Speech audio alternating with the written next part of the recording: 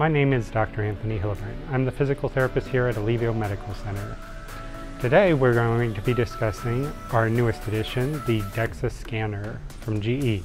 We got this because it provides the gold standard for not only bone density for our older patients as well as our patients with other issues related to their bones, but also we opted for the body composition component, which I will be addressing today.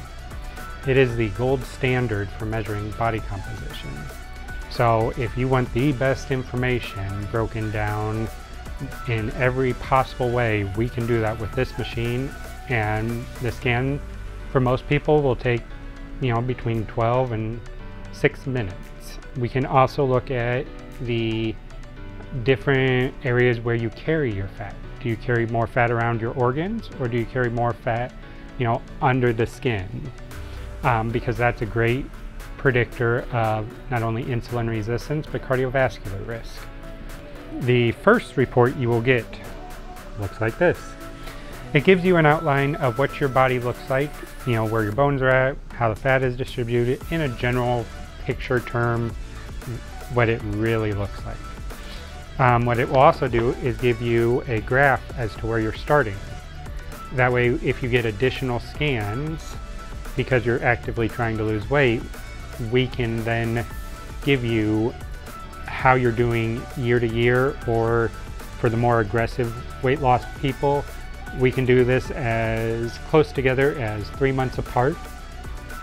For the less aggressive people, I would say 6 months apart is what we're looking at, to give you a trend line to let you know what you're doing is working. The next sheet you get will give you your resting metabolic rate, so the amount of calories you burn just laying down doing nothing is that number. Now that number is influenced by how much muscle you have on your body.